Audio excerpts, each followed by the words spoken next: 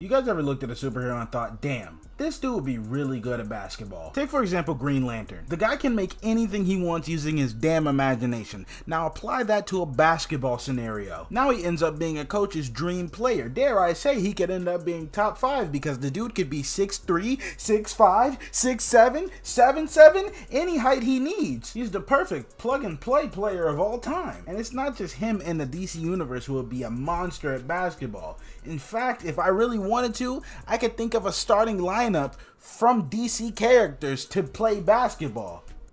In fact, I think that's what I'm gonna do. That girl, she got on my girl. That little girl that she got it. You better pop. Are you serious?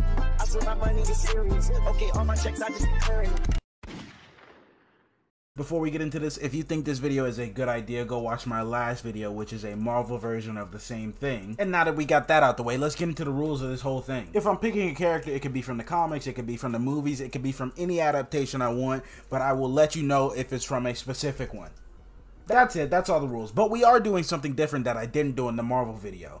In this video, we're gonna have a coach, just because I feel like the character fits the role perfectly for this team. As the coach of the team, we got... In the superhero field, having no powers is perfectly fine. I'm sure he finds the workaround all the time. I don't know why I said I'm sure. We see the nigga do it all the time, but in a basketball setting, this is like Isaiah Thomas being 5'9". There's not too much you can do besides having a whole team be built around you and hiding you in that defense. We can't do that all the time here, especially when other teams are going to be pulling out niggas like Superman. And you can't have kryptonite in your back pocket all the time, which is exactly why I think a coaching position would be perfect for Batman. He'd be able to use his smarts and not have to worry about getting dunked on by Martian Manhunter out of nowhere. And ultimately, I do think that this is where Batman is at his best, outsmarting niggas. I'm telling you right now, Mr. Bruce Wayne would be out there out coaching everybody, making other teams look stupid. That nigga's running some zone you never heard of. The other team finna be asking their coach, how do we stop him? And the coach finna respond, nigga, I don't know. I've never seen some shit like this before. And now that we got the coaching situation settled, let's move on to our point guard.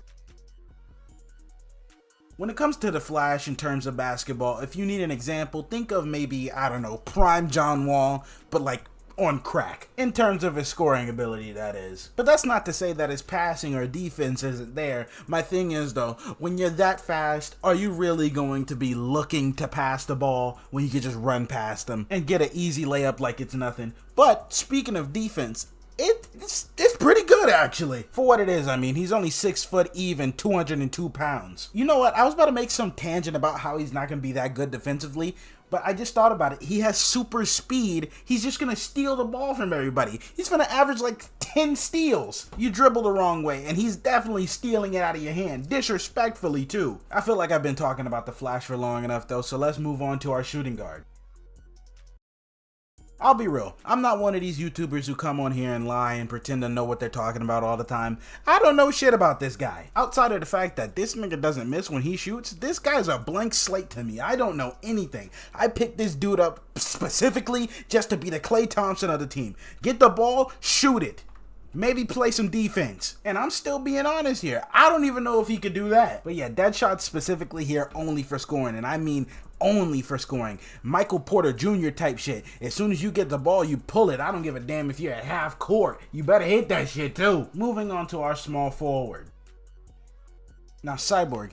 This wasn't some random choice. Cyborg isn't some stranger to playing team sports. Cyborg used to play football. Now therein lies a little bit of a problem, because if you've ever seen a football player play basketball, they play a little strong. But in general, Cyborg is pretty smart. He should be able to figure it out. I see Cyborg being the type of player where he doesn't have anything exactly that he excels at, but he's good at everything. He'll space the floor a little bit, he'll go into the paint a little bit, he'll get some rebounds, he'll get some blocks. At the end of the day, he's gonna do his job. And like I said before, he was a football player and he was on the Teen Titans. So playing a role on a team is nothing new to him. I think he'll be completely fine. Next up, we got our power forward. Okay, this one might mess with team chemistry, maybe just a little bit, but we're all adults here. I'm sure Batman could look past Bane breaking his back and killing his only father figure since his father died. And this is part 2 of me being real again. I don't know too much about Bane outside of him being smart and he's strong. So that nigga How is he gonna play? What is he gonna do?